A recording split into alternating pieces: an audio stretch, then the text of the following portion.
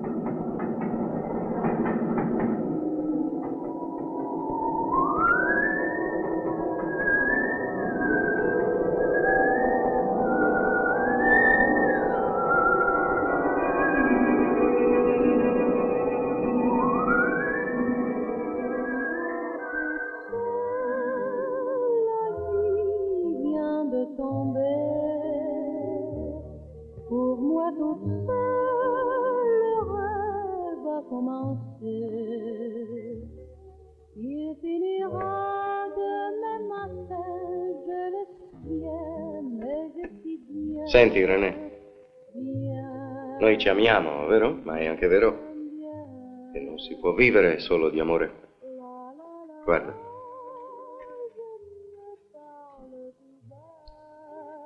Stasera ti presenterò un amico. Cerca di essere carina con lui. Carina, capisci cosa voglio dire? Andrea. Vattene, mi fai schifo.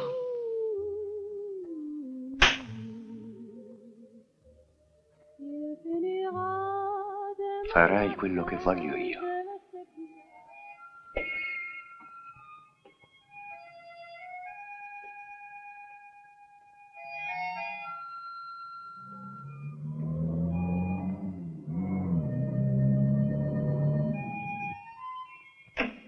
René, senti.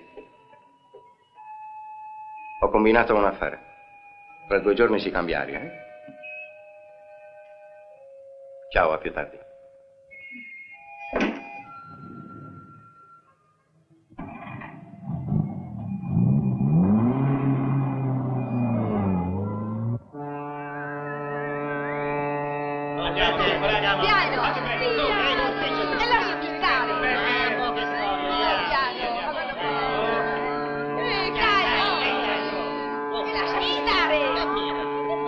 Se speri di farci perdere tempo ti puoi risparmiare la fatica. Sappiamo tutto. Ha organizzato lui la cosa, vero? Allora, parla. No, lui non c'entra, non sapeva niente. Visto? Nemmeno una prova contro di me. Naturale, te la cavi sempre tu. Fuori dai piedi. Un momento, tu resta. Sei italiana tu? E allora te ne torni in Italia. Noi ti accompagniamo alla frontiera. E là i nostri colleghi italiani si occuperanno di te. Ti riporteranno a casa. No, non posso. No, in Italia no. Non ci posso tornare a casa, non posso. No, no, no!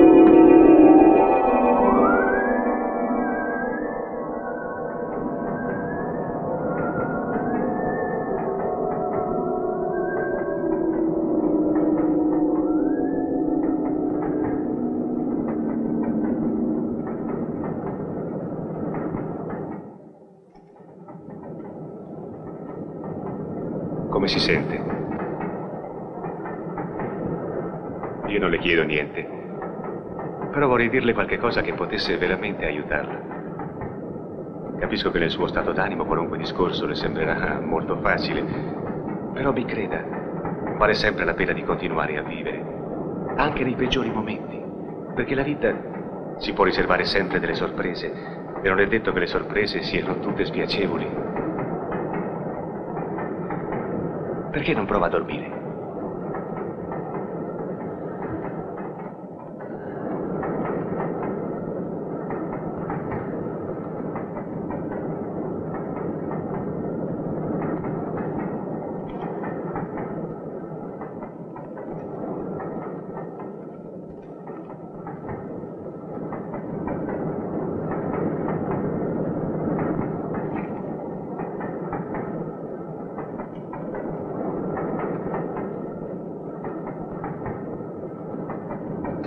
Niente, signori.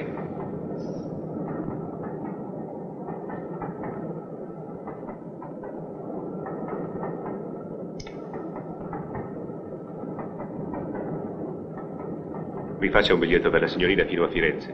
Bene.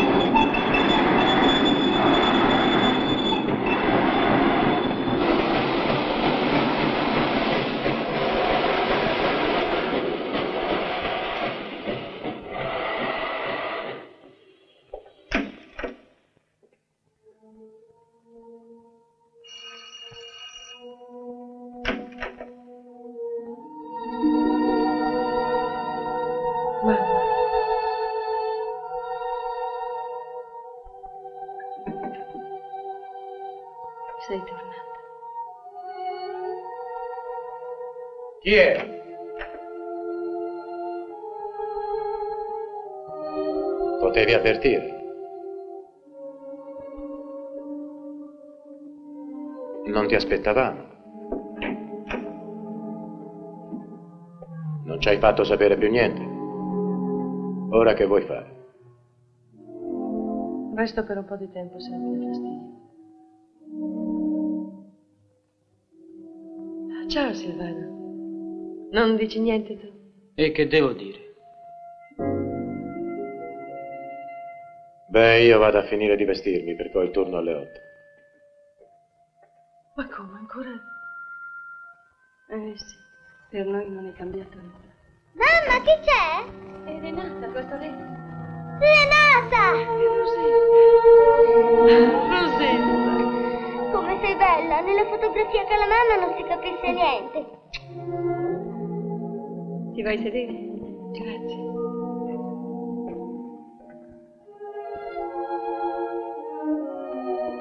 Come sono diventati grandi. Sì. Lei piangeva tutto il giorno, mi ricordo. Ne sono passati degli anni. Vuoi mangiare qualche cosa o aspetti noi? No. Se c'è qualche cosa da bere, piuttosto. Sì, un bicchierino di marsala. Rosetta.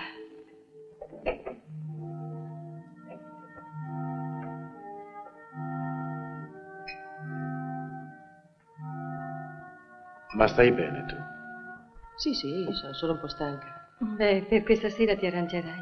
Potresti dormire in camera con Rosetta? Sì. Certo, non vi preoccupate per me. Falla dormire nel nostro letto, tanto io stasera non ci sono. Stai tu con Rosetta. Sì. Ma sì, come volete voi. Un po' anche a me. Non con questo. Scusa, sai, ma non voglio che la bambina bevi. Arrivederci. Ciao, babbo. A domattina.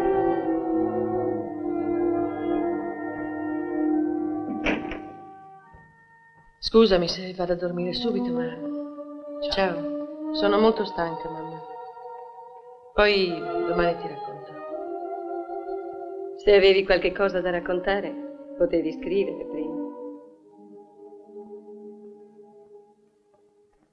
Dai, ma accendi il fuoco. Sta facendo bene. Più forte. Guarda, ma che figata. Vieni a mangiare la frutta.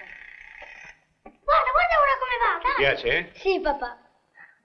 Potevi darglieli domattina, lo sai che succede sempre così con i giocattoli. Ma lascia che si divertano, Guarda poverini. che curva, Su, smettetela ragazzi, a dormire adesso.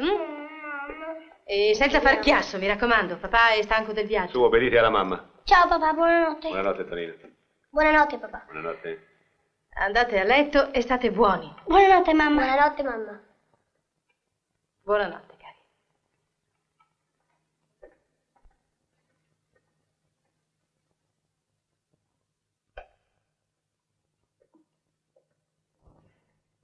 Di la verità, ci pensi ancora? Sarebbe strano che non ci pensassi. Una ragazza tenta di suicidarsi. Per un momento hai la sua vita fra le tue mani. Arrivi, vi salutate e forse non ne saprai più niente. Ma certo che ci penso. Sì, ma non ti è venuto in mente che poteva essere tutta una commedia? Una commedia, ti assicuro che non scherzavo. Sei straordinario, sempre pronto a giurare su tutto. Credi perfino di conoscere le donne. Vuoi scommettere che la tua sconosciuta si rifarà viva? Vedrai. Credi?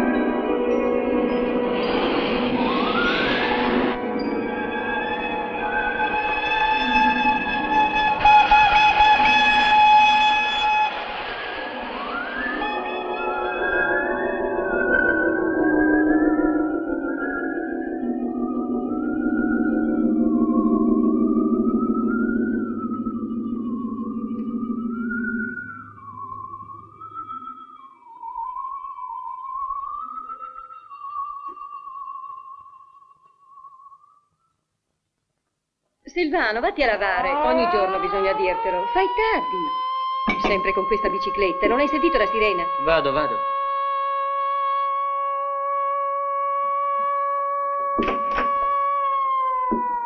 Già alzata? Non mi ricordavo più che qui passa un treno ogni 5 minuti. Fra treni e sirene non ho chiuso occhio tutta la notte. Già, e questa è d'abitudine.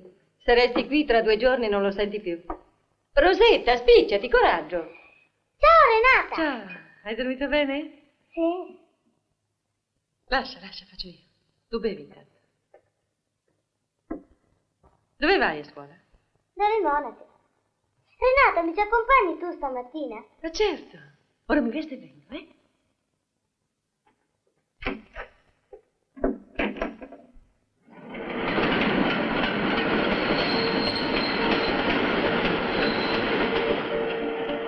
Silvano!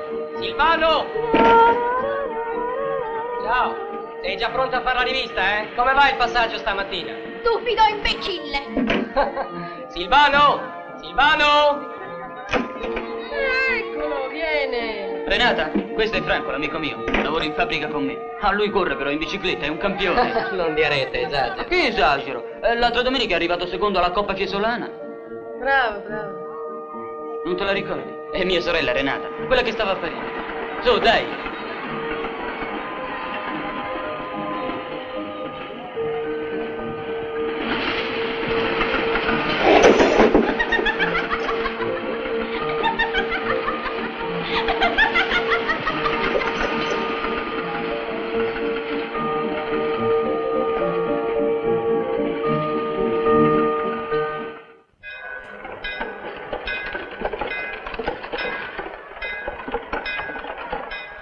Ciao. E stai buona, eh? Ciao! Rosetta, chi è che ti ha accompagnato? È mia sorella Renata. Vai.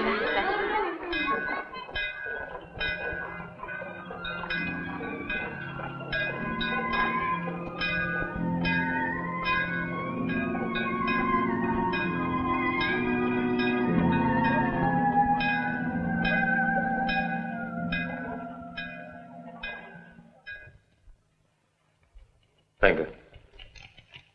E non posso allontanarmi. Gliel'ho detto, lei non può uscire dal comune senza la nostra autorizzazione. Per il resto è inutile che mi spieghi, lo sa meglio di me. Mi ha detto che abita in famiglia. Sì. E loro sanno? No. Va bene, sta a lei non farglielo sapere. Se riga diritto, noi non diremo niente. Signorina, se dovesse cambiare abitazione oppure trovasse lavoro, ci avverta. Insomma, se dovesse... Ho capito.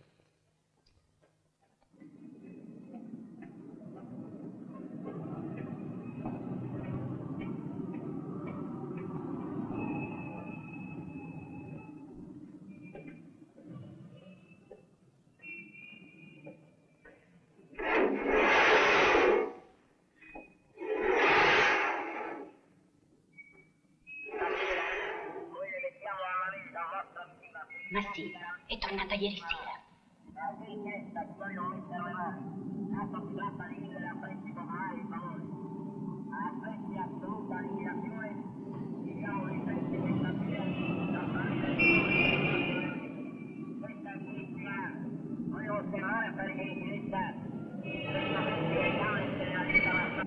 Addio Rolando! Addio. Mi dà Grand Hotel? Ecco. Grazie. La nazione, Rolandino. Ma quella non è la figlia del Giuntini? È proprio lei, ogni famiglia ha la sua croce. Arrivederla, sora Maglia. Arrivederla, signora. Signori, si vogliono mettere le mani in questo bellissimo tessuto di lana, garantito di sulla lana per l'uomo e per il signore. Marce che l'ho comparato bene, ci mettono pure le mani. Permetto, signorina, vuole controllare? Vedono per esempio questa bellissima lana. Guardi come nasce. Si metta pure le mani, senza impedio, controlli pure. E questo è il pettinato di purissima lana. Renata, lì c'è tuo padre che dorme. Guarda che la tua roba l'ho messa di qua.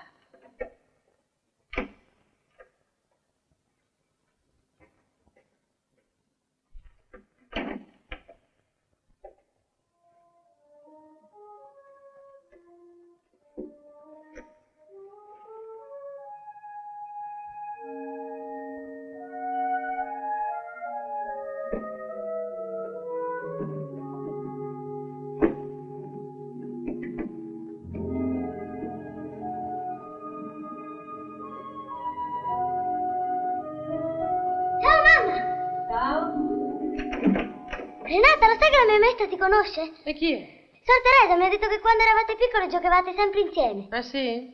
Quando io ancora non ero nata. Che bello! Sì, non voglio che tocchi questo. Hai capito? Ma che? Che succede? Su, vai di là. Ma tu che hai? Perché sei così nervosa? Niente, Perché qui si diventa pazzi dalla noia, si diventa. Devi avere pazienza, certo Rifredi non è Parigi.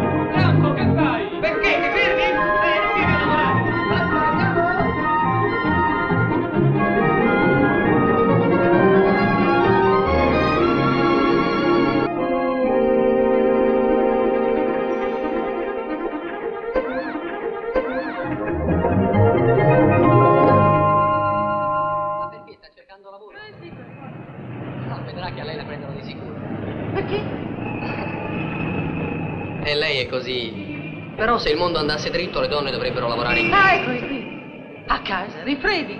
Almeno in un negozio vedi un po' di gente, ti distrai, se non altro. Ah già, lei è abituata all'estero e... Ma che c'entra? Beh, io vado dentro, senti. Posso aspettarla qui?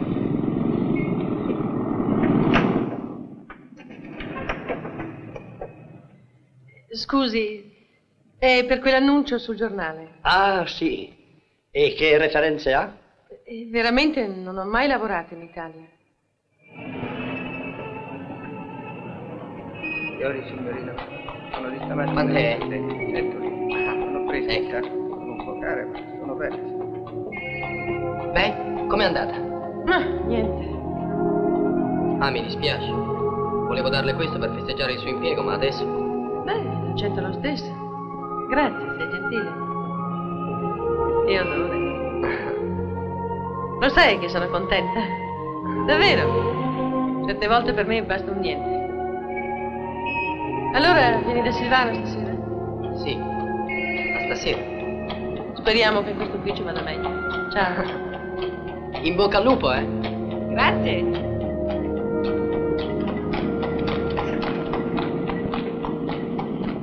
Avanti un attimo, signorina Severi. Scusami. Severi sono io. Si accomodi in direzione di là. Oh, grazie. Oh, ma non è arrivata dopo di noi. Adriana Tonini. Guardi, io sono anche stenografa, so il francese e Scusi, l'inglese. qui che c'è? Ma sì, Però sì, ce lo è qui, scriva, si metta in nota. Lei si chiama? Renata Giuntini. Ho anche una lettera di raccomandazione. Io mi sono presentata in tanti posti. Io, sai, tante volte. Ho fatto tante file. Certo, qui ti pagano meglio, ma l'orario fino alle 8 è lungo. Io che abito così lontano, ti danno soltanto un'ora per mangiare. Poi 20.000 lire, che cosa sono? Come? Quanto danno qui? 20.000 lire, credo.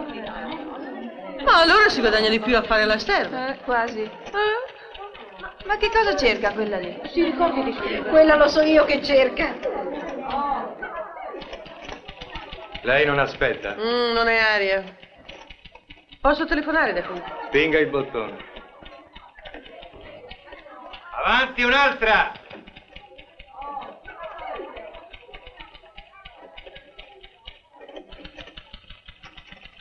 Pronto? C'è l'ingegnere Martelli? Sì, Renata Giuntini. Ingegnere, c'è la signorina Renata Giuntini. Chi? Renata Giuntini. No, non ci sono. Pronto? L'ingegnere non è venuto in ufficio. E quando potrei trovarlo? Va bene, grazie. No, non importa. Grazie. 15 lire. Ecco. Accidenti, che fatica per riuscire a trovarla. Avrò telefonato 20 volte, ho speso un patrimonio in gettoni. Prego, si accomodi. Vada pure, Marcellini. Lei è sempre fuori, sempre occupato. Ma qui nessuno l'ha detto niente? Sì, infatti, ma qualche volta i miei collaboratori esagerano. Non dica bugie. In fondo l'indirizzo in treno me l'ha dato lei. Se n'è già scordato? Ma non voleva più vedermi. Padronissimo, bastava farmelo dire. Non penso mica che lei debba occuparsi di me tutta la vita per il fatto che una volta mi ha impedito di ammazzarmi. Già ammazzarsi. Me la dica lei adesso la verità. Quella volta era veramente decisa o... Perché, ripensandoci, le sembrava che avessi voglia di scherzare? Ma come può venirle in mente? Alla stazione è scappata come se volesse sfuggirmi. Ma che sfuggirla? Volevo soltanto provare a far da sola fin da principio. Invece ho già bisogno di qualcuno. Volevo dirle questo, se mi avesse risposto subito, senza tante storie. Insomma, lei ha bisogno di un'occupazione. Sì. Mi farebbe piacere lavorare qui con lei. Vedo che c'è tanta gente. Sono franca. E sarò franco anch'io. Sì, devo assumere una segretaria proprio in questi giorni, ma non è un posto che fa per lei. Io ho bisogno di una ragazza... Una ragazza con gli occhiali? Sì, più o meno. Posso mettermeli? Non servirebbe a niente né a me né a lei. Vede, col lavoro che potrei offrirle io, lei avrebbe soltanto l'illusione di aver risolto il suo problema. Lei invece deve avere il coraggio di aiutarsi da sola, con le sue forze. Perché a lei occorre di diventare un'altra, capisce? Di cambiare intimamente. Perché dovrei cambiare? E poi come si fa a cambiare? A meno che lei... Io? Veramente non so.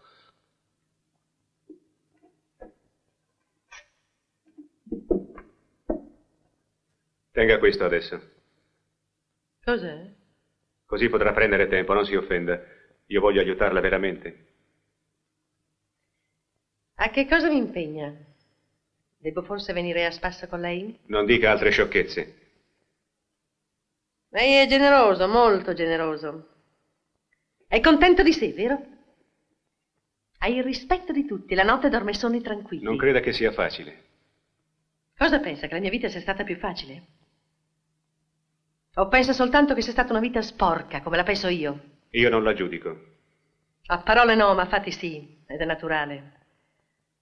Lei sa mantenere le distanze, sa fare la beneficenza e sa che a uno del mio genere che cerca di risollevarsi l'unico aiuto che si può dare è del denaro. Ma no. Per togliersela dai piedi. Ho fatto male a credere in lei. Lei è un vigliacco come tutti gli altri. Un vigliacco pieno di virtù, se vuole. Tenga.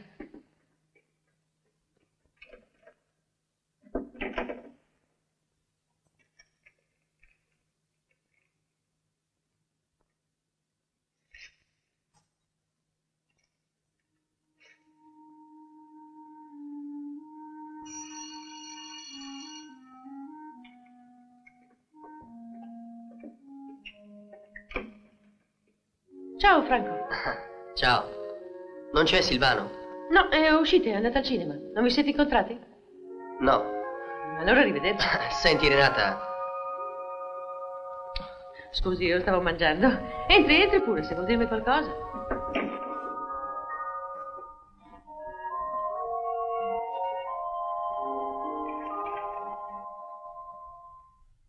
Allora, deve dirmi qualcosa? L'altra volta mi ha dato del tu. Come? Io ti ho dato... Ah, sì, al Ponte Vecchio. Non me ne ero accorta, ma diamoci pure del tu se ti fa piacere. No, dimmi. Ti devo confessare una cosa.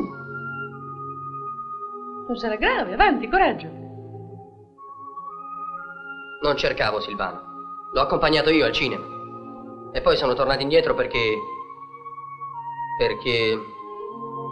è tutt'oggi che giro qua attorno, sperando di vederti. Oh, Franco, che ti succede? Renata, io ti voglio bene. Non le so dire queste cose, ma... Povero Franco, mi conosce appena e già credi di esserti innamorato di me. Ma è vero, sai. Sì. Adesso vai a dormire, eh? Vedrai che ti sarai sbagliato. Ma non mi sai dire altro. Cosa devo dirti? Buonanotte.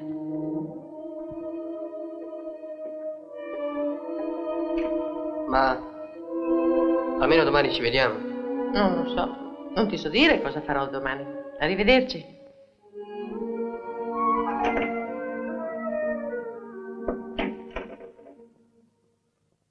La bella suicida è ricomparsa, e allora?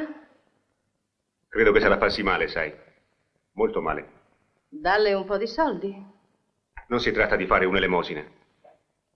Ha bisogno di lavorare. Ma non mi hai detto che si trattava di una ragazza un po' vivace. Vorrei che tu l'aiutassi, ecco. Puoi farlo benissimo se vuoi. Ma come? In che modo? Ne potresti parlare alla balestra, per esempio. Forse lei può darle del lavoro. Ma caro, la balestra ha bisogno di gente specializzata. E poi è una responsabilità raccomandare qualcuno. In questo caso, poi... Santo Dio, basta un po' di buona volontà in queste cose. Un po' di comprensione. Ti assicuro che te la puoi prendere questa responsabilità. Puoi stare tranquilla, te lo garantisco io. Va bene? Va bene. Senti, Maria, io forse, senza volerlo, ho fatto del male a quella ragazza. Chissà che cosa si aspettava. Già, dal suo Salvatore. E invece... Maria, cerca di capire di essere umana.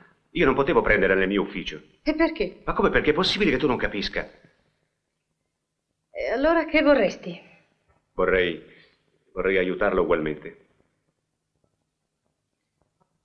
Come si chiama? Renata. Renata come? Renata Giuntini.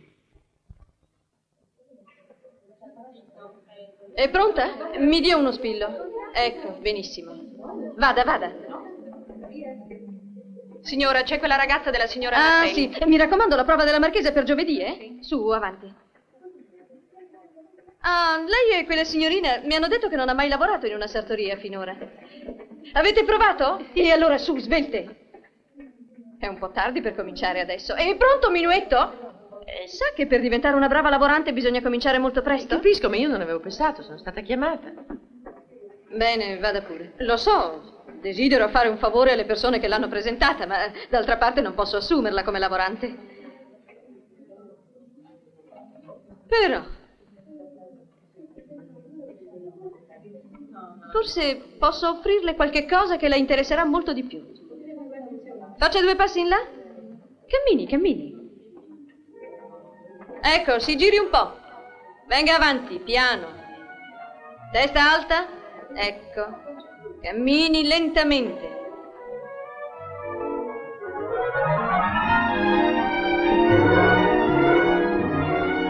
Mandi indietro la sciarpa. Così. Bravo.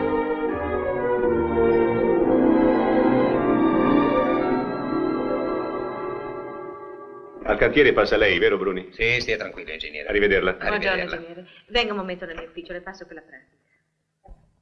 Come lei qui? Non ho voluto che la disturbassero, ho preferito aspettare. Sono venuta per ringraziarla. È lei che mi ha fatto assumere. No, non sono stato io. È stata mia moglie. Lei ha parlato di me a sua moglie? Sì. Scende? Sì.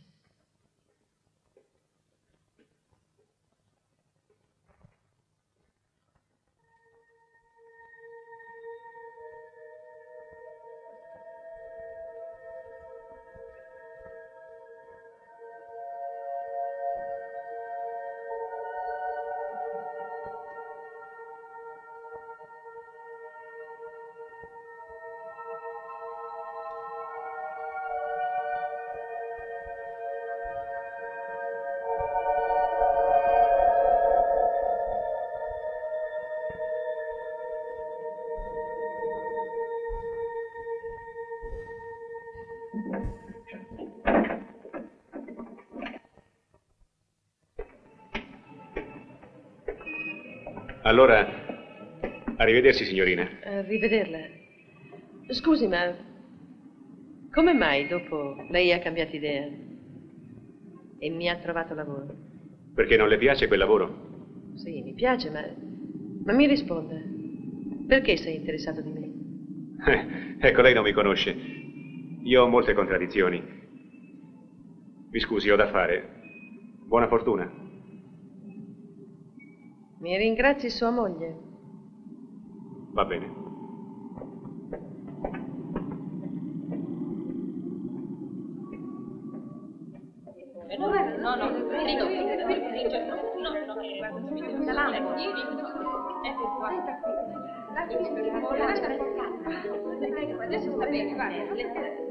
Emozionata? Mi raccomando, sorrida, sorrida.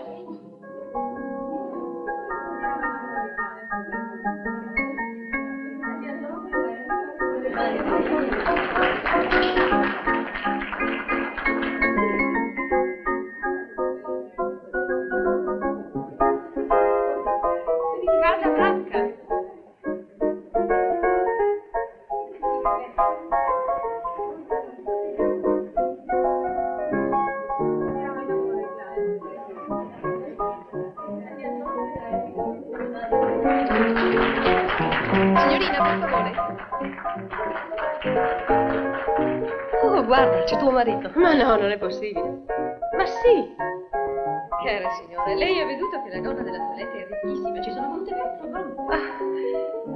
Che bella sorpresa. Sei stato gentile a venire. Buonasera, Elena. Buonasera, Paolo. Scusi, Prego. ne hai ancora per molto? Le piace, signora? Guardi il ricamo. Vede? Molto bello, non ti pare? Buonasera. Guardi come completa la linea. Volendo lo si potrebbe anche togliere e sostituire con E lei? un nero che ripeta questo. Sì. Guardi che linee eleganti. Nelle collezioni di quest'anno non c'è un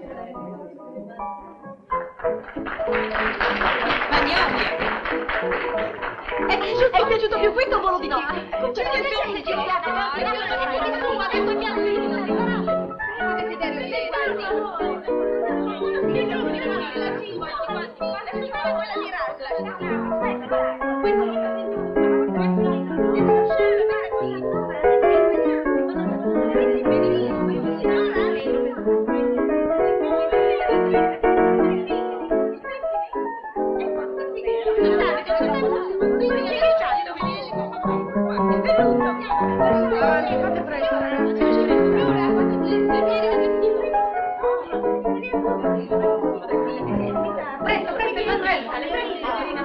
Ma è matta, così si sgualcisce tutta la sottana. Su, si alzi. Quanti ne mancano? Ho voglia. Perché non le piace? Non so cosa pagherei io per essere al posto suo. Ecco, appunto i guanti. Preparate il sogno d'estate voi. I guanti. Ci sono i guanti neri? Sì, i guanti neri. Bisogna che vada, cara, devo passare in ufficio. Ma come? Vuole già andar via. Per una volta che abbiamo il piacere di averla qui, non mi tradisca, resta. Non posso, signora. Anche lei ha contribuito molto al successo di questa serata. La sua protetta piace enormemente, sa? Devo dire che è veramente bella. Me la vuole presentare? Confesso che gliel'ho raccomandata senza conoscerla. Me ne aveva parlato mio marito. Ah, subito. Renata? Venga, cara. Voglio presentarla alla sua protettrice. Signora Balestra? Scusi, sì. Mi rallegro molto, signorina. La signora mi dice che è davvero contenta di lei. Spero che continuerà a lavorare qui e che ci si trovi bene. Grazie. Sono certa che farà benissimo. Sembra che non abbia mai fatto altro mestiere.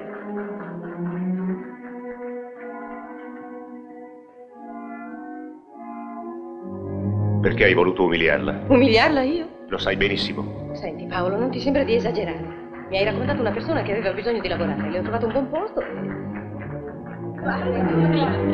Signorina, ma dove va? Signorina!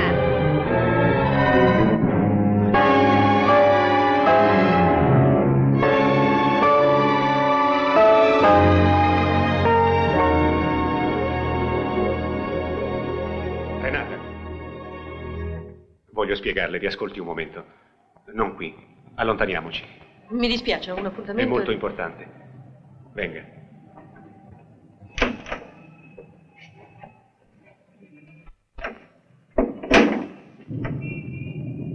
Allora, cosa deve dirmi? Volevo chiederle scusa per quello che mia moglie le ha fatto. Perché? Sua moglie è stata molto buona, mi ha aiutato. È giusto che ogni tanto mi rinfreschi la memoria e mi ricordi che devo starmene al mio posto.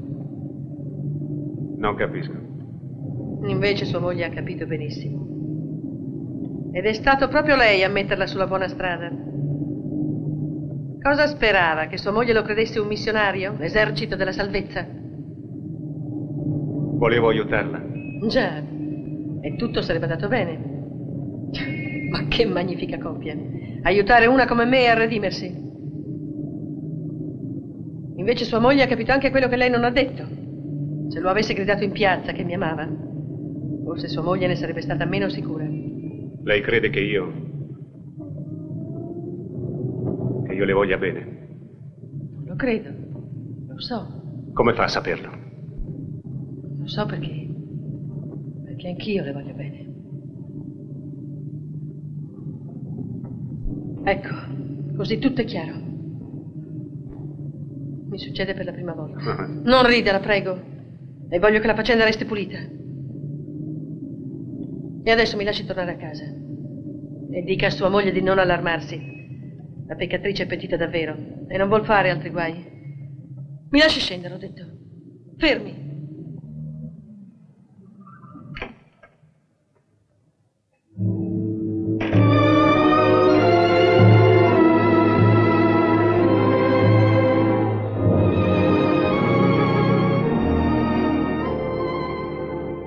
Renata, si fermi. Lasci parlare me adesso. Tutto quello che lei ha detto è vero. Io le voglio bene.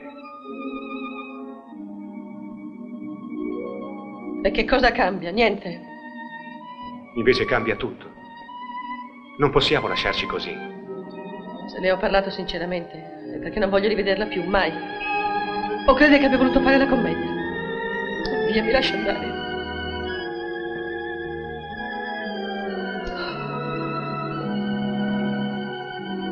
Lei fece male a salvarmi quella volta in treno.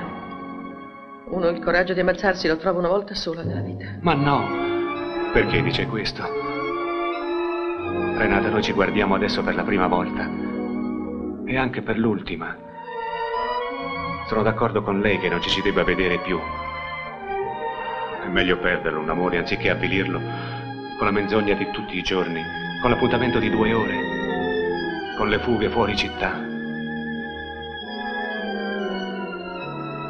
Basta.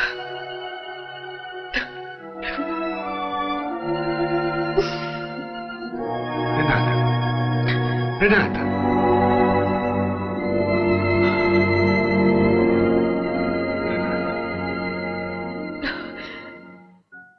Ma non ha detto che tornava, Paolo?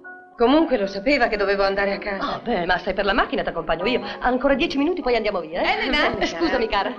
Cara, vuoi venire su da me? Sì, con piacere. Dov'è andata la mia protetta? Non la vedo. Non so, l'avete vista, È ragazzi? scappata via subito, forse era stanca. È l'emozione del primo defilé, scusatemi. Prego.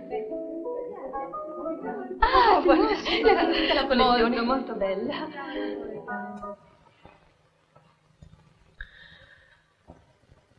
Ora tutto è diverso. Domani comincerà l'inferno perché non ti vedrò. Anche per me domani sarà lo stesso inferno. Ma penserò sempre a te. Così non sarai sola. Ehi, signore, è sua questa macchina? Sì, è mia. Bisogna toglierla, è in curva con i vari specchi. Bravo, fagli fare un po' di luce. Ehi, bello, ci fai fare un giretto? Andiamo tutte? Portaci anche l'amica tua. Piantatela. Perché non si può neanche più scherzare? Andiamo, su, Oh, via. guarda che bel tipo quella! Guarda come sei vestita, che vuole vuoi guardare? guardare? E che c'hai da guardare? Che non sei come noi altri tu. Io gli domando se aspetta a me, la risponde da voi sapere, come non ce n'era nessuna. Luna rossa, se è sincera, luna rossa.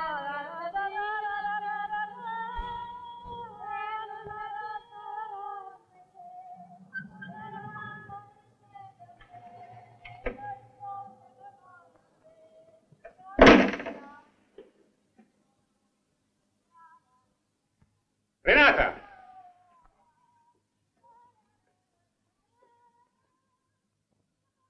Renata! Renata! Renata! Renata! Ma dove? Che ti fa? E come ti sei vestita? Ho voglia di divertirmi stasera. Tu no, eh? E su, muoviti, vieni anche tu. Te l'avevo promesso che saremmo usciti insieme una sera, no?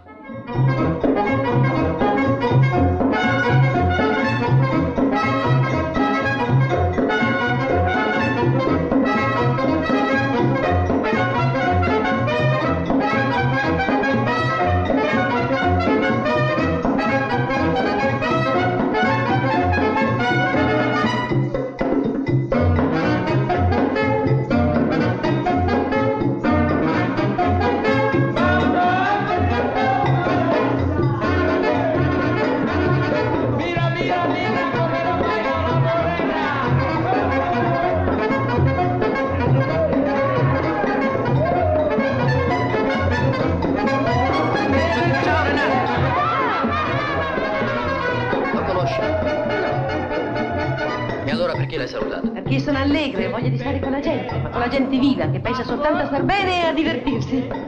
A Parigi era così, eh? Certo!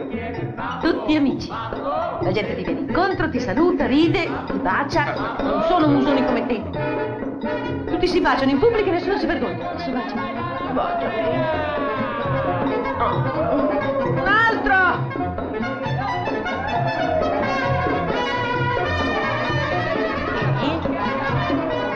Hai dei cerini? Ti ho chiesto i cerini!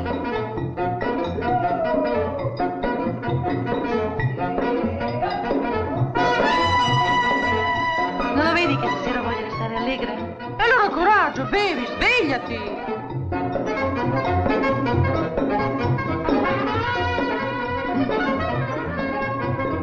E avanti, dimmi qualche cosa. Ma nessuno mi porta da bere qui!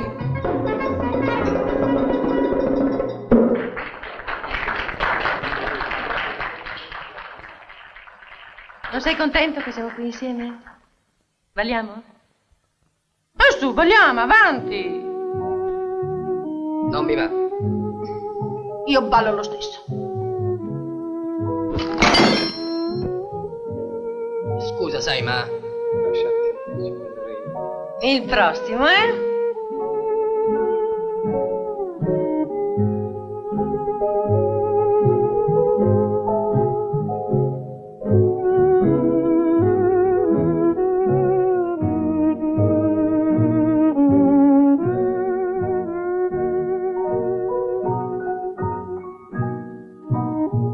Non ti piace ballare con me, Franco? Perché fai così? Dove sei stata stasera? Me lo puoi dire? Io ti voglio bene, Renata. E tu me ne vuoi, vero?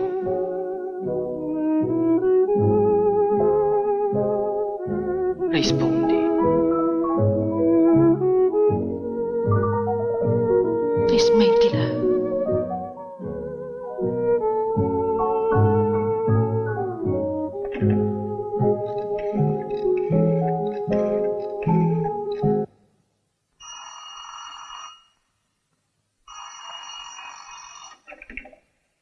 Pronto? Pronto? Paolo, sei tu? Non rispondi? Non puoi rispondere? Lei ti sta a sentire. Senti, volevo soltanto dirti quel che mi rimane da fare. Tornerò come prima, la vecchia vita, Paolo. Non mi rimane altro ormai, capisci? Ho deciso. Paolo. Paolo. Paolo.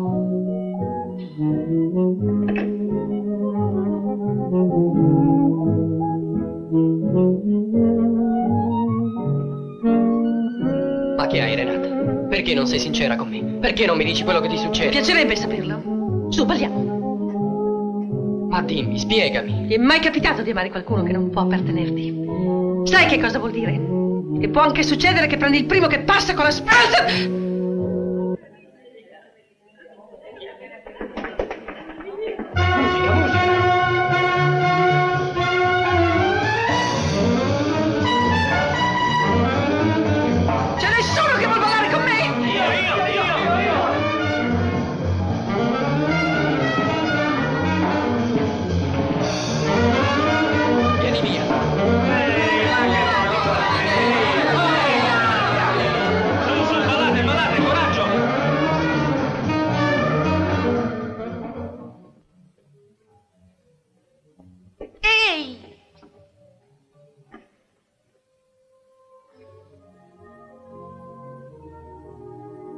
Povero Franco, hai sbagliato tutto.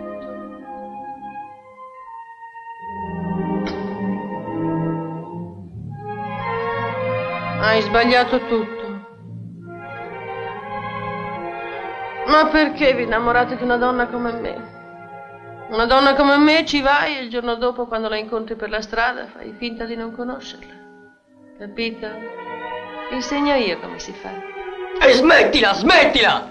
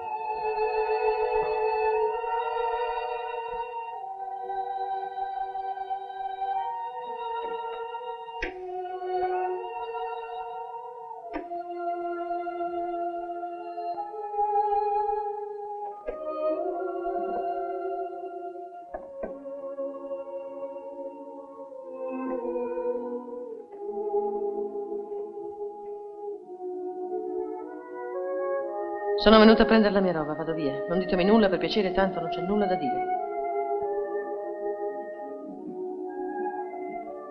E non guardatemi con quelle facce, per carità, che è peggio che se mi prendeste a schiaffi. Ma noi non ti mandiamo via. Lo so, babbo, ti ringrazio. Ma è meglio così. Non c'è più niente da fare. Speravo di poter ricominciare qui. Ma non ci posso stare. Sono infelice io e faccio infelice anche voi, che siete gente per bene.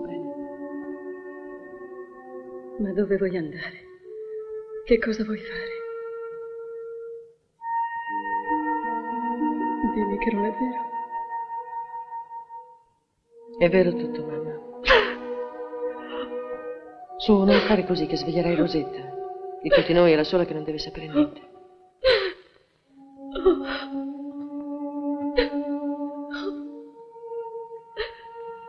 Diglielo anche tu di non andare via.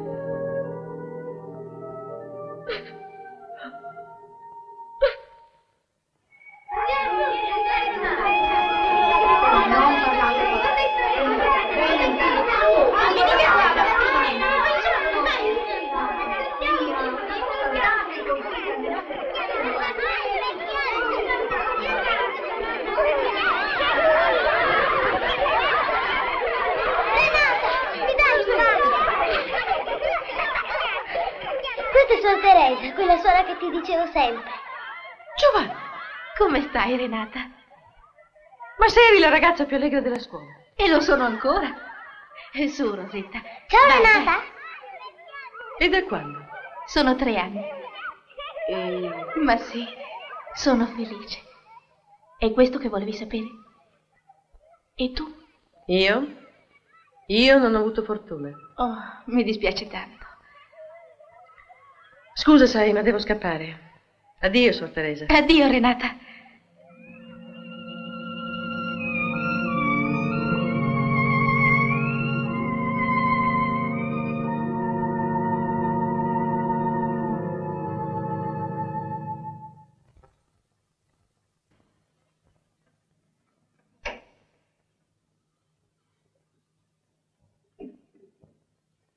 Ci sarebbe una stanza?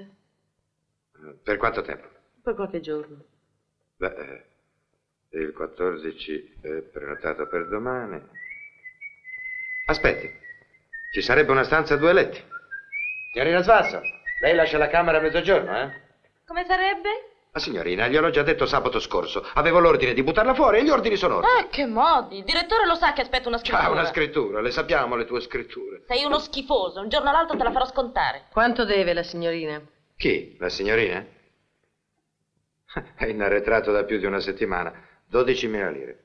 Ecco, si paghi e la stanza la prendo io. La signorina rimane con me. Intanto mi chiami Parigi. A questo numero.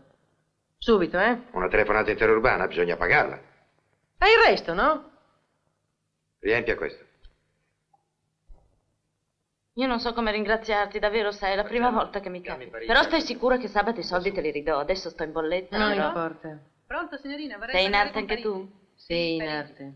Io sono Nina Svanson. Sai, al Margherita ho avuto il mio nome sui cartelloni. E tu dove lavori? Ma fino a ieri facevo la manca. Ora ho chiamato il mio impresario a Parigi. Ah, c'è l'impresario a Parigi? Beata te. Io invece facevo la ballerina di fila, richiestissima, sai. C'è da aspettare, vuol fare una prenotazione o attende? No, aspetto. E allora puoi telefonare sopra, almeno vedi la camera, no? Senti, io facevo un numero di quei cosi, come si chiamano? Ah, i fiori! Beh, facevo un numero di fiori. Io facevo la rosa, sai, stavo proprio al centro come una solista. Beh, incontro un ragazzo bello, ma che ti devo dire, bello, che mi faceva girare la testa. E mi voleva sposare. Lui lavorava in un coso, come si chiamano quei cosi, quelli col tendone? Un circo? Sì, bravo, un circo. Il mio ragazzo allora aveva uno di quei cosi, parenti dei leopardi, un gattopardo, ecco. Un animale grosso così, ma bravo, proprio domesticato. Beh, un giorno quel figlio di una ballerina non se ne scappa via. Chi? Il gattopardo? Ma no, lui, il mio amico, e mi lascia il gattone a me. E io che me ne facevo di quell'animale che mangiava 6 kg di carne al giorno, eh? Allora mi è venuto in mente di fare un numero da sola col gattopardo. E ho avuto una scrittura coi fiocchi. E allora? E allora, quando siamo arrivati davanti al pubblico, con tutte le luci accese e l'orchestra che suonava, quell'idiota non si mette paura della gente. Il gattopardo? Come no? Se n'è scappato via e chi lo reggeva più? Allora ho perso il numero, sono rimasta a terra. Ma dovevi vedere che cafoni. Poi sai, io non posso stare se non ho gente chic vicino. Nina, guarda, ce l'ho fatta! Ma sta attenta che poi ti fai male. Guarda che roba, 100.000 come te lo sanno fare. Quella si è messa in testa che farà il classico. È 6 mesi che fa ginnastica. E qua? Ecco. Questa è la stanza. E pensare quando mi sono messa in arte sognavo di stare al Grand Hotel, mangiare nei primi ristoranti. Illusione, vaga chimera sei tu. Dove vuoi stare tu? Io dormo Per di me è qua. lo stesso. Oh, anche per me. Scusa il disordine, ma adesso sistemo tutto. Ma lascia stare, non importa. Senti, me la levi una cosa... come si chiama? Una curiosità? Dimmi. Tu c'hai molti soldi? Soldi io? Avrò se no altre 10.000 lire. Ma allora perché hai fatto la sbruffona e hai dato i soldi a quel babbuino di sotto? Non lo so nemmeno io. È stato un momento, un impulso. E per lì l'avrei strangolato quel mascalzone. E non era solo per difendere te, ma perché io, quelli che si credono in diritto di dirci che se ci comportiamo bene sono disposti a pagarci, quei vigliacchi e gli altri, la gente per bene, che dobbiamo vergognarci a guardare in faccia. Io li odio tutti. Oh, se potessi come mi vendicherei. Scusami, sai, forse tu non puoi capire. No. Poi mi paravano tanto belle le parole che hai detto. Senti, ma tu hai mangiato? No. Allora, dato che hai fatto 3... Oh, scusa. Sarà per te, sai? Sì, eccolo. Dice di aspettare che c'è Parigi in linea per te. Sì, pronto? Pronto? Sì, sono io. Sì, attendo. Cosa dicevi? Ti volevo dire, scusami, sai, ma è da ieri mattina che io sto... Se mi presti ancora 1000 lire, così te le rendi insieme alle altre, stai sicura? Vado giù e compro un pranzo meraviglioso. Pronto? Torno subito. Pronto? Allo? Andrea, sì, sono Renata. E poi mi dispiace di aver insistito tanto con la balestra. Avrebbe ragione di prendersela con me. Lascia che ci pensino loro. Non ha mica rubato niente, no? C'è mancato poco. Lo sai che se n'era andata con un vestito? L'ultimo che ha indossato. Poi l'ha rimandato. D'accordo, ma in ogni modo, senza una spiegazione, si fosse almeno fatta viva, niente, è sparita. Tu che leggi sempre i giornali, hai visto se c'è qualcosa per caso? Qualche cosa in che senso? Oh, non si sa mai. Nella cronaca nera, per esempio. Sarà tornata a fare il suo mestiere. Ma ti accorgi che stai diventando... Quella ragazza ha molto più cuore di quanto tu immagini. Ah, sì? La conosci bene? Sì. E comincio a conoscere bene anche te. Sembra che tu la detesti, quella ragazza. E che tu abbia paura di lei. Paura io? E che paura può farmi una come lei? La tua grande bontà. Quando vuoi offendere diventi spietata. Paolo! Dove vai? Paolo! Paolo!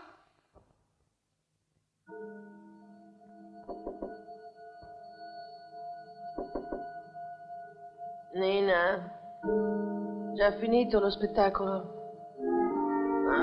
Mi sembra di essermi addormentata adesso. Nina! Andrea. Bene. Mi ricevi così? Non mi sembri molto entusiasta.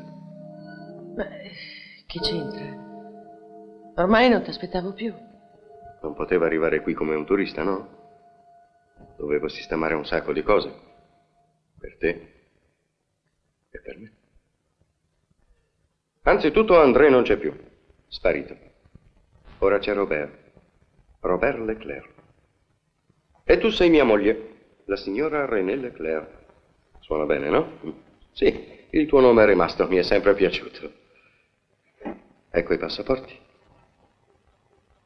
Il tuo e il mio.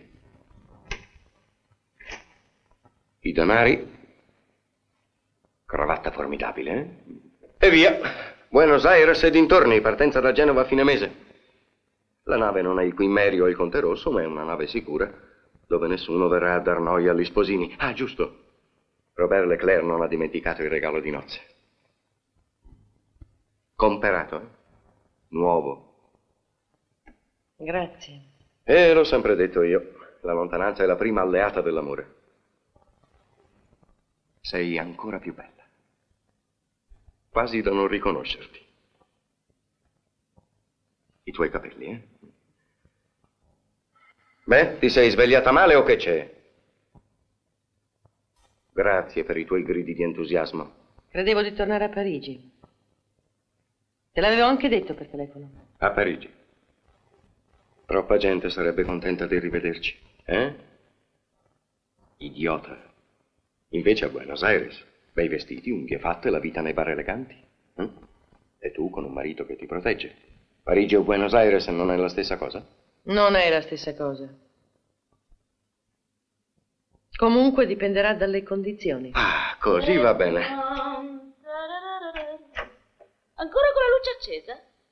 Scusatemi. Entra, è arrivata Andrea. Ah, finalmente! Sì che sarebbe lei. Renata me ne ha parlato tanto.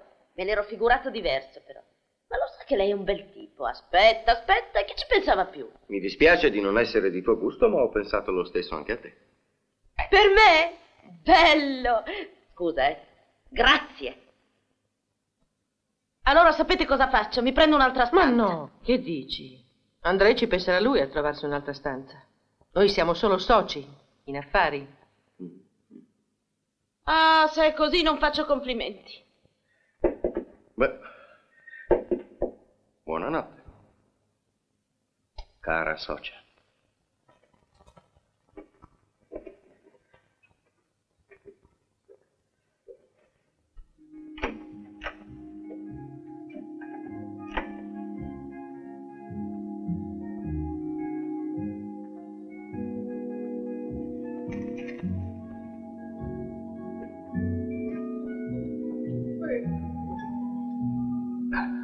Beh, ti riesce tutto così bene a te? Questione di pazienza, ma alla fine tutto riesce. Sì, provati un'altra volta e vedrai. L'abilità carina è di sapersi fermare a tempo. Allora, la signora si annoia? Ha i nervi? Se non cambio umore mi porto via Nina. Vuoi venire con me? Dico davvero. Io? Sì, un anno in Brasile e poi in viaggio per Parigi. Figuriamoci che tentazione. Io Parigi ve la lascio. A me piacciono gli italiani. E poi la dogana non mi dà il visto. Io sono nata per danzare. Se un giorno ti decidi, mandami una cartolina. Le amiche di Renata sono le mie preferite. Farei qualunque cosa per loro. Addio un po' che ti prendo. Niente, chiedi il conto. Lo sai che non mi piacciono queste storie. Se c'è qualcosa che non va, dillo. Puoi dirmi che c'è, sì o no? Su, Renata scherzava. Sta zitta tu. Lasciami, andiamo via. Andiamo, lo dico io.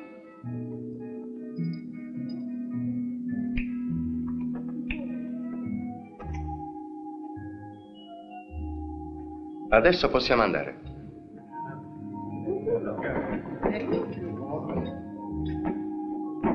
Vieni su, almeno tu non hai i nervi.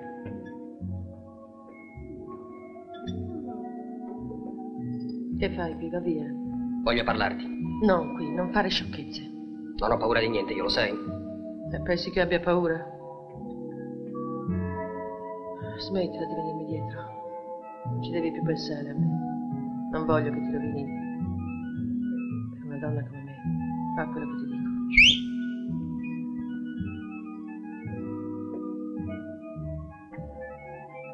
Vuoi sbrigarti o no? Hai un sacco d'amici tu. Ogni giorno uno nuovo. Ah, bravo, così mi piace. Però anche voi francesi siete gelosi. Dicevano di no, accidenti. Oh, io scappo perché sennò faccio tardi, farei scena vuota. Arrivederci, ciao. Ciao. O voi che fate? Perché non venite a teatro? Io vado a dormire. Ciao.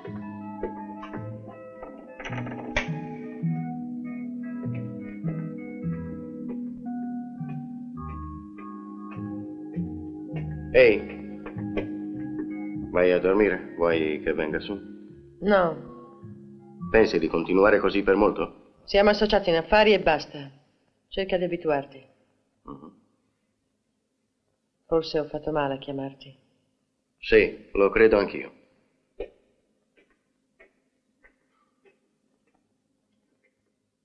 Beh, allora? Ha ragione lei, Arabella è proprio la figlia di Barone. Ci avrei scommesso, Barone l'ho conosciuta a Parigi prima che sposasse la marsigliese. Arabella è figlia loro. Adesso ha 3 anni? Sì, 3 anni. E allora? No, tieni tutto. Ma lei ha figli? Metti tutto su Arabella, quella cavalla è un vero tesoro. Fa un po' vedere.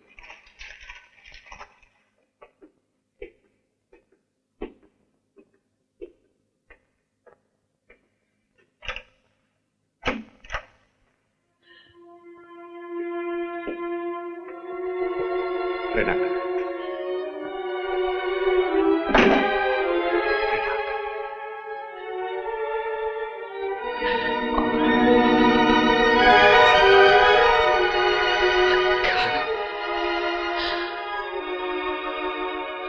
Speravo tanto che tu non riuscissi a trovarmi.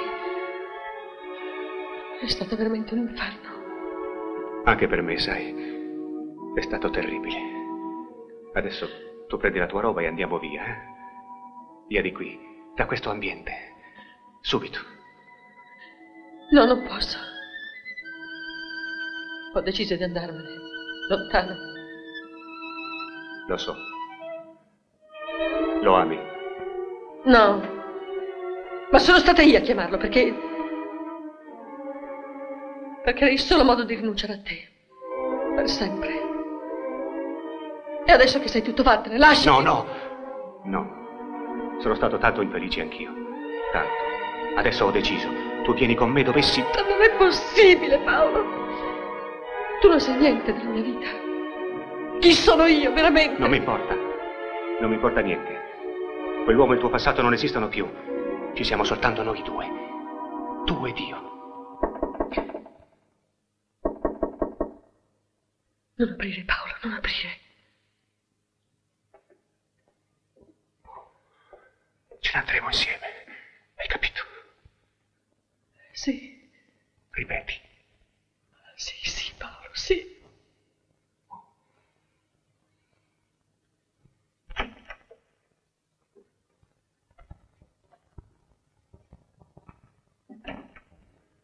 Vieni.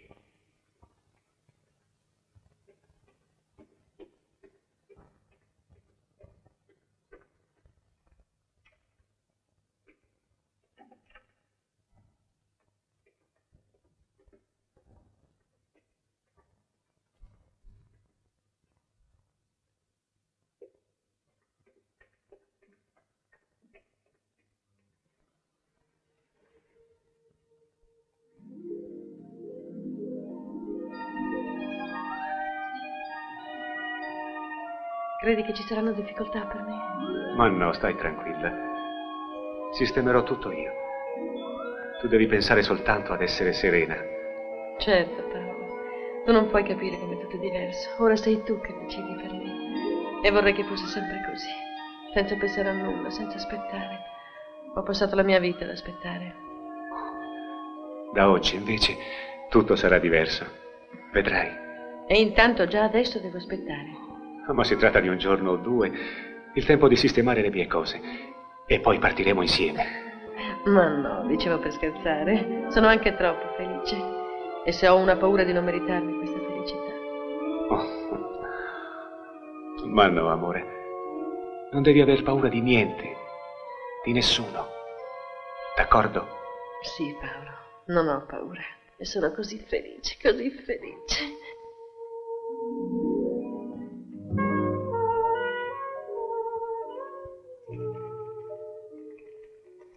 Risparmiati la meraviglia. Non ho molte speranze di farti ragionare, ma ho il dovere di provarci. Sorridi pure. Ho detto dovere perché è così. Mettiti a sedere. Finora, devi ammetterlo, sono stato molto discreto, no? Un vero signore. Ho fatto quello che hai voluto. Ma ora la faccenda diventa seria. Vada più seria per te che per me. E allora? Allora cerca di ragionare. Guarda più in là della punta del naso. Sono innamorata, dici tu? Sì, innamorata, d'accordo, all'amore tanto di cappello. Ma rifletti un po'. Quanto durerà questo grande amore? 1 anno? 2 anni? 6 mesi? Mica sempre. Con un uomo come lui. Sì, voglio dire, un uomo sposato, legato, con moglie, dei figli. Lui ha perduto la testa, d'accordo, e anche tu. Lui più di te, questo è certo. Ma tu credi che andrà avanti così con la testa nelle nuvole? La rimetterà a posto, uno di questi giorni. O gliela faranno rimettere. E quando tutto sarà finito, io lo so quello che succederà. Riceverò una telefonata da te, dovunque mi trovi. Amedeo, ho bisogno del tuo aiuto, farò tutto quello che vuoi. Lo sai che farò io quel giorno? Non mi muoverò. Sei stato perfetto. E ti rispondo subito. Io quel giorno, se dovesse venire, non ti chiamerò, stai sicuro. Devo soltanto farmi perdonare di averti chiamato stavolta. Questo è facile. Allora chiuso l'incidente? Sì. Ehi. Sei bella quando sei innamorata. È colpa mia.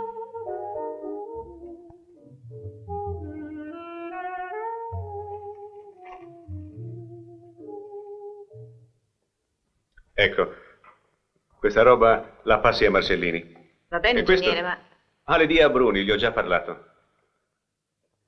Ingegnere, per mia norma, quanto tempo si trattiene fuori? Non so ancora. Questo signore vuole parlarle. No, non ricevo Dice nessuno. che è urgente. Allora tutto a posto, signorina. La prego di scusarmi, ma è necessario che le parli, signor Martelli. Proprio indispensabile. La porta. Che cosa c'è? Lei ha molta fretta, vedo, ma non vorrei rubarle del tempo prezioso. Dovrà certamente fare tante cose, le valigie e tutto il resto. D'altronde anch'io sono di partenza. Può andare, signorina. Che cosa vuole da me? Ma, sa, non è semplice. O meglio, è troppo semplice. Non potremmo fare come se lei avesse capito?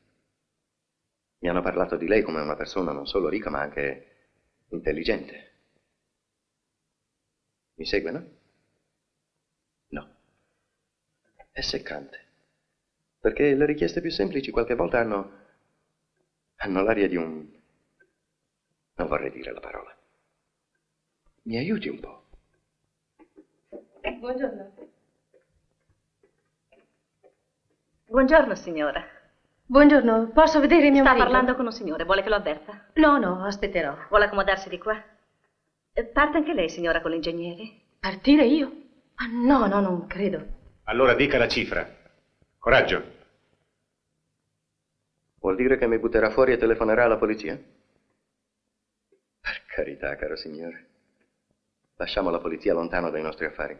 Mi dica la cifra. Su, non smentisca la sua reputazione d'uomo intelligente. E nemmeno io sono stupido. Non mi metto nei pasticci per i suoi begli occhi, non sono un dilettante io. Non è che io sia voluto venire, sono stato chiamato. Capisce? Ho lasciato i miei affari. Per un pugno di mosche? Sono cose che costano. Non credevo che la vita in Italia fosse così cara. La cifra. Beh, vediamo, contiamo insieme. Guardi, non voglio guadagnarci solo le spese, $3.000. Vada via. D'accordo. E si guardi bene dal fare delle sciocchezze, la lasci in pace. Ma Renata? Pardon, la signorina Renata. Anche lei se ne infischia così? E potrà partire? Ci sono cose che raccontate alla persona giusta potrebbero distogliere Renata dai suoi progetti. Per qualche tempo, forse qualche anno. È bene saperlo, no? Senta, io sto al Diana fino a stasera alle 7. Ci pensi. Che cosa sono per uno come lei 3.000 poveri piccoli dollari? Guardi le quotazioni. Cala il dollaro. Cala. Una miseria. Beh, arrivederci. Sicuro, stiamo per partire. Paolo le ha detto anche l'ora? Ma con che coraggio le viene a chiedere un sacrificio a me, proprio a me? Non si ricorda più che donna sono? O ha cambiato opinione adesso che le conviene considerarmi un'altra? Si sbaglia, sa. E poi perché dovrei farlo io? Per chi? Per lei? La sua famiglia? I suoi figli? E per chi non si sacrifica lei invece, almeno una volta? Forse perché io sono abituata a essere disgraziata e pensa che possa essere più facile per me. È questa la sua bella morale. Ma stavolta ha fatto male i conti. Ho diritto anch'io a questa felicità, a quest'amore. È proprio sicura dell'amore di Paolo? Lei è sicura che Paolo abbandoni tutto, la famiglia, i figli, perché è innamorato di lei? Sì, sono sicura. Sicura. Vada via. Ha paura di ascoltarmi. Paura io? Guardi. Parli, dica pure. È necessario che sappia, mi stia a sentire. Oh, lo so, forse non vorrà credermi, ma conosco Paolo meglio di lei. È logico, no? È mio marito, dopo tutto.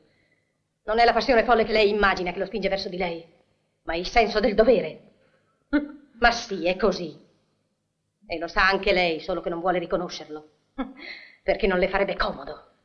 Basta, ho ascoltato anche troppo. No, non basta, questo è il momento di parlarsi chiaro. Paolo cerca disperatamente di convincersi che deve sacrificarsi per lei. In fondo lei lo sa benissimo e glielo lascia credere. Paolo è un uomo retto, onesto, e lei lo ha favorito nelle sue illusioni. Oggi Paolo è completamente accecato. Ma io no. E il mio dovere è di difenderlo contro se stesso, contro lei e le sue manovre. Perché io non sono Paolo. A me non si fanno ricatti. Ci siamo capiti, vero? Non capisco cosa vuol dire. Non sono stata io a cercare Paolo. Ero pronta, anzi a... Oh, non parlo del suo ricatto sentimentale, perché anche quello è un ricatto. Vieni o mi uccido. Sono argomenti ai quali è difficile resistere. E lei ne ha approfittato. Ma io parlavo di cose ancora più meschine. Lei è al corrente che il suo amico francese è stato da mio marito? Non è vero. Speravo almeno che lei fosse più sincera. Le dico che non è vero. E non posso provarglielo.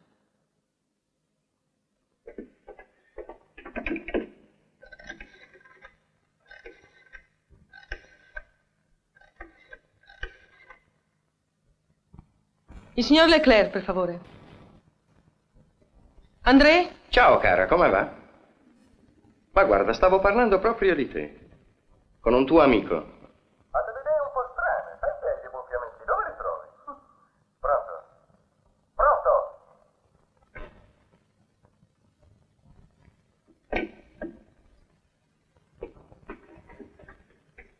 Pronto?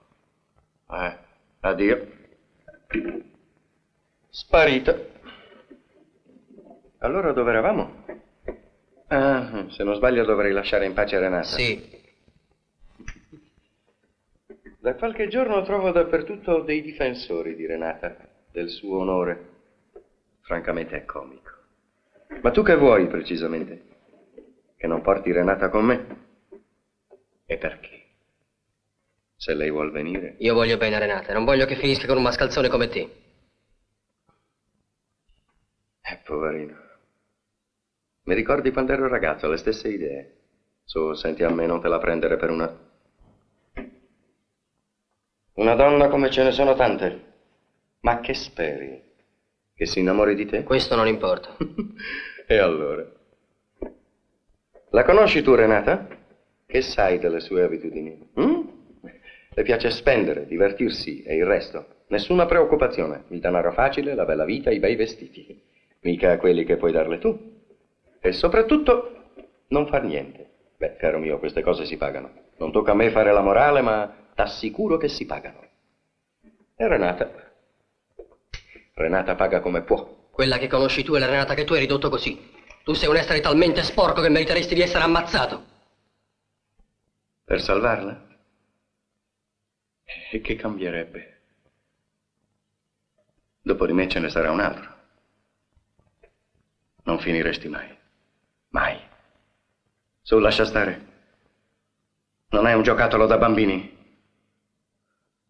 Del resto non sai nemmeno tenerlo. Non vedi che c'è la sicura? Non è il caso di giocare ai soldati. È il momento di svegliarsi, ragazzo. E mettiti in testa che per Renata non vale la pena. Non voglio sentire niente. Devi sentirmi invece.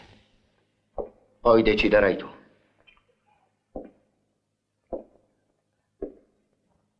Lo sai chi mi ha fatto venire qui? Proprio Renata. Arrivo a un amante. Lo ama, dice lei. Naturalmente è un tale pieno di soldi. Curioso, no? E allora?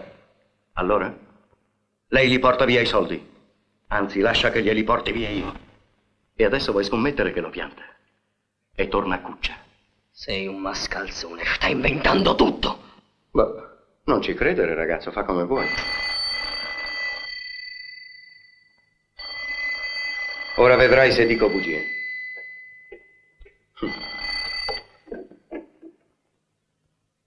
Sì? Leclerc, parla il portiere, c'è qui il signor Mantelli che chiede di lei.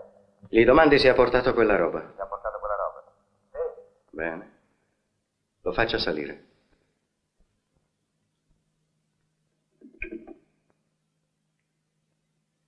Sentito? È lui che sta portando il denaro. Puoi andartene se vuoi. E adesso, se ancora credi che abbia mentito, tieni, spara. Va, lascia perdere. Ci penso io a Renata. Io so come va trattata. Basta! Basta! Tu parli! Basta! Non fare sciocchezze!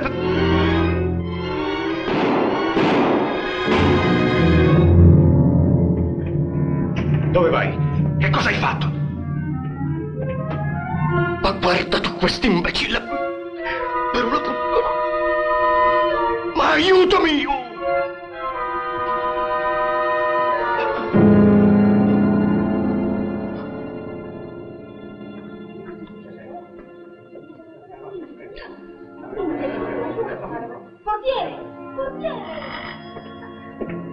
Un medico, presto!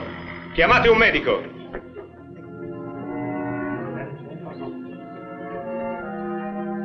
Avevo cercato di fargli capire qualcosa.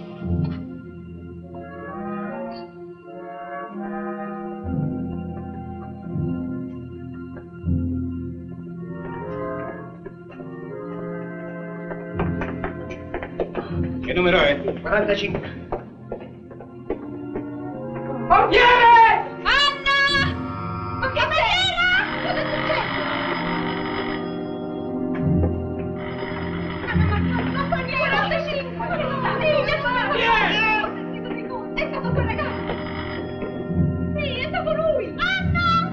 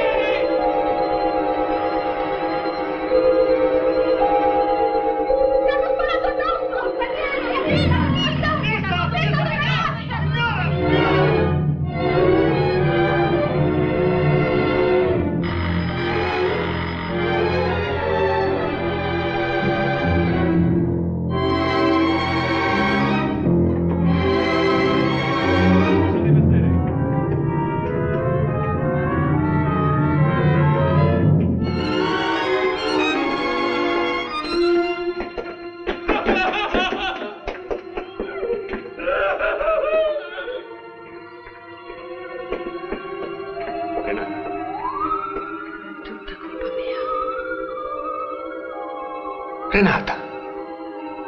Lasciami.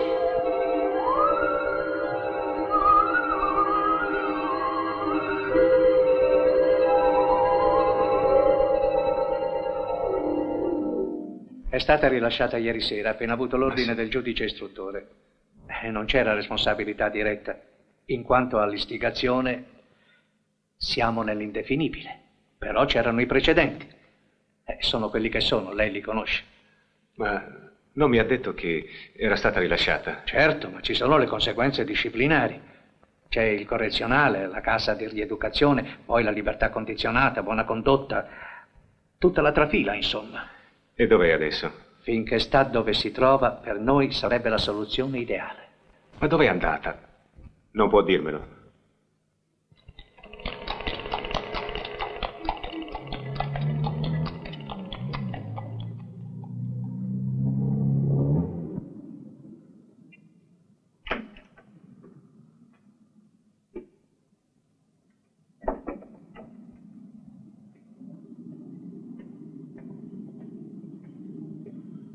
Sorella.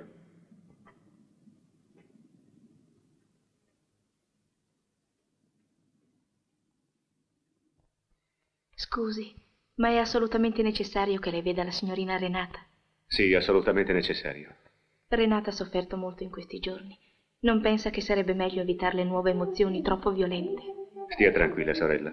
Ho assoluto bisogno di vederla. Come vuole. Venga.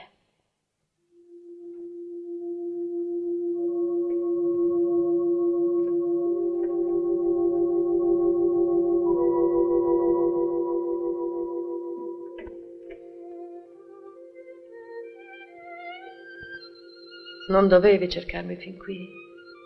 Dovevi capire. Capire che cosa? Ho deciso, Paolo. Ho veramente deciso. Perché hai paura allora? Perché tremi così? Sì, ho paura, Paolo. Ma non di te, credimi. Di me. Non approfittare della mia debolezza. Sii generoso, ti prego, come sei sempre stato. Non posso essere sempre generoso. Non posso questa volta. Ho sacrificato tutto, ho abbandonato tutto, lo sai. Non voglio rinunciare a te. E io non voglio continuare a rovinare ogni cosa. Nella mia vita, nella vita degli altri. Ho già fatto male abbastanza. Adesso vorrei sentirmi in pace. Tu? E a me non ci pensi? Che vorresti che facessi? Che venissi con te? E credi proprio che potrei essere quella di prima? Come se non fosse successo nulla? È vero, sono libera di riprendere la mia vita. Ma è in me, dentro di me, che è cambiato qualche cosa. Ho capito adesso. E voglio restare qui, per sempre. E il nostro amore? È per amore che lo faccio. Soprattutto per amore tuo. Renata. No, non dirmi più niente. Abbi compassione. Addio, Paolo.